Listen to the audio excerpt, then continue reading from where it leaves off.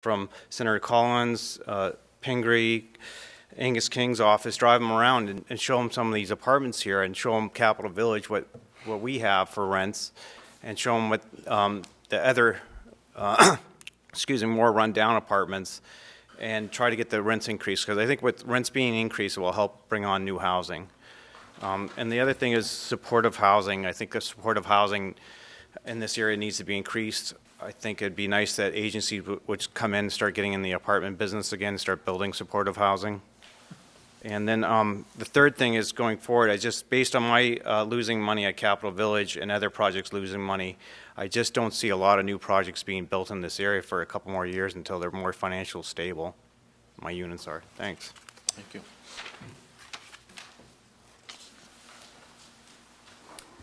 Good evening. My name is GinA Turcott, and I am the president and founder of the MAINE Tenants Justice League.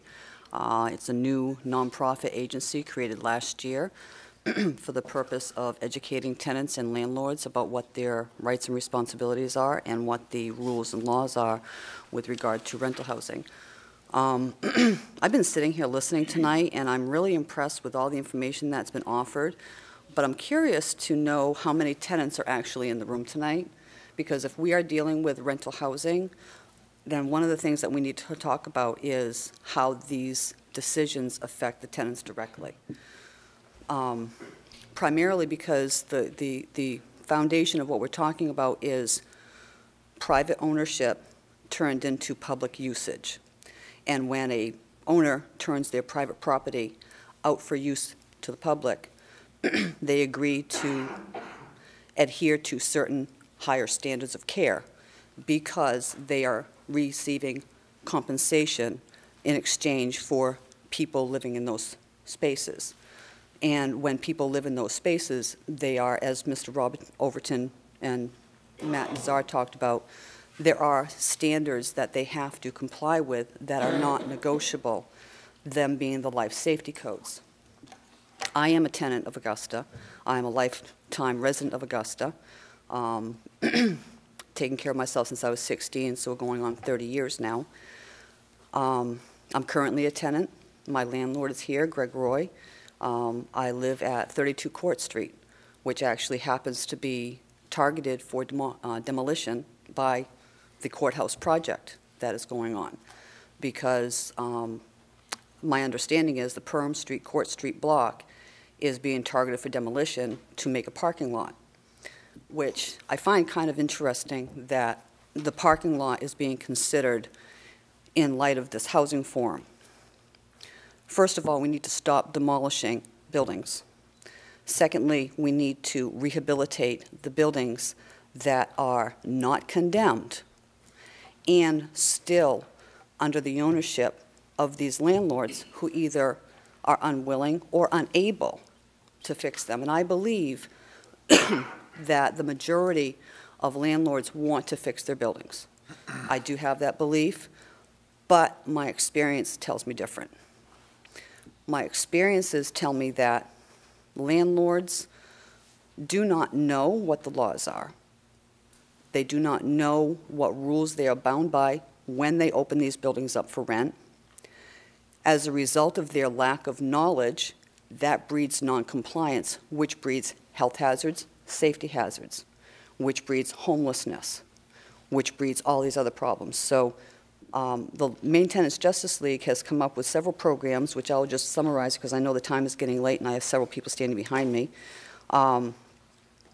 We are looking at creating a tenants land trust, which I am hoping will bring on a number of community people to create a legal land trust that will be for the benefit of maintaining safe, decent dwellings for low-income tenants.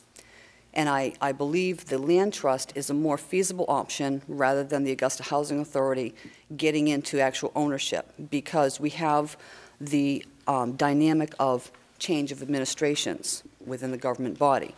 And when administrations change, rules change. And when rules change, budgets get cut, programs get cut.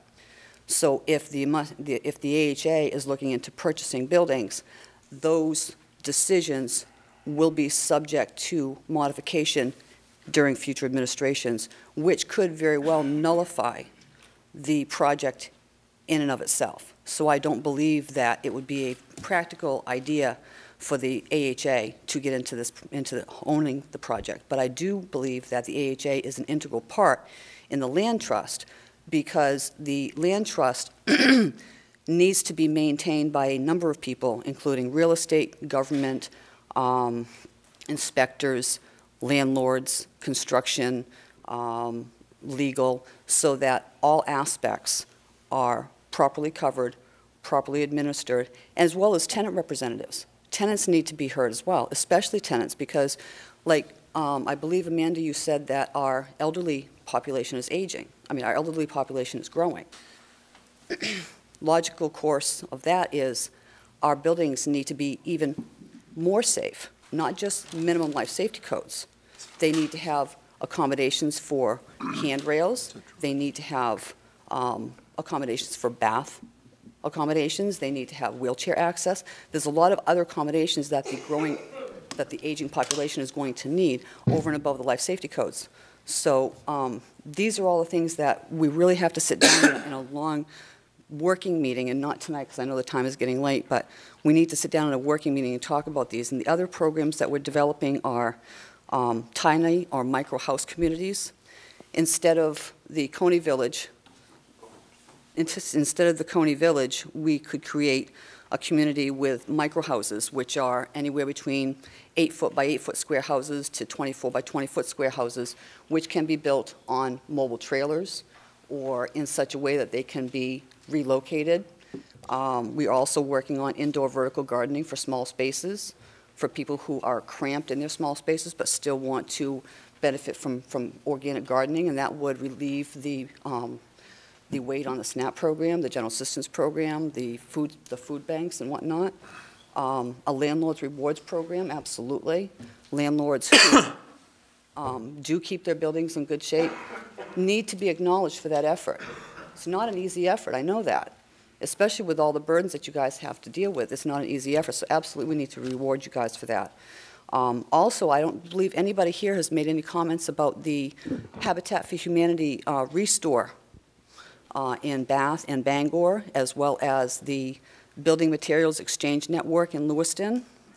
And those are places where building industry people bring their excess building material supplies for resale to the open public. And the Building Materials Exchange in Lewiston specifically has 95% brand new materials. Amanda, I'm going to have to ask you to, maybe some of these can be in a letter that could be sent to the group or something, but you've been over 5 minutes now. So can you wrap up? I will finish up. Thank Yeah. you. And one of the other things, everybody here is talking about money. That's the core theme here, is money. We don't need money to do this work.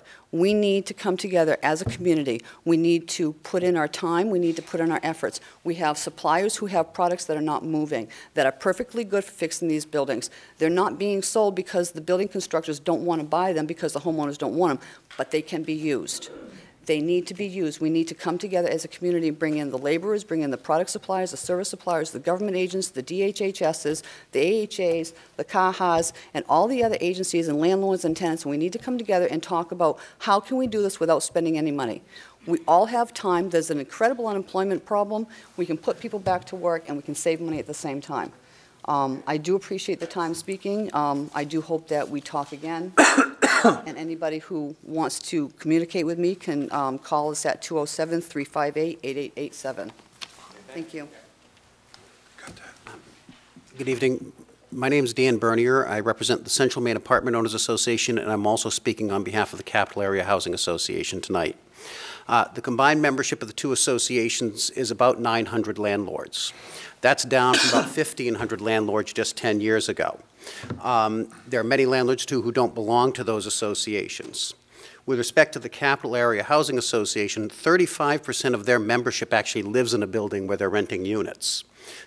Between the two associations, it generally runs about 70 to 80% of the members own fewer than 4 units. That's apartments, not buildings.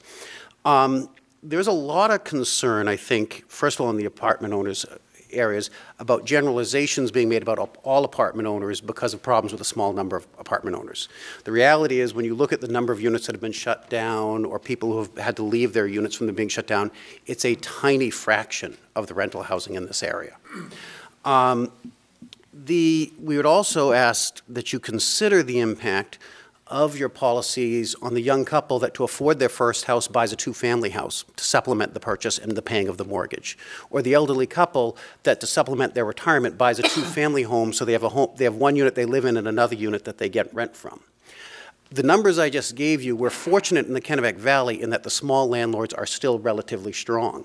The reality is they're much stronger in this area than they're in southern Maine and much larger communities where the larger landlords have been pushing the small landlords out. Communities are much better with landlords who live in the community and even live in some of the buildings that they're renting units in. And we would urge you to consider the impact on those landlords, the impact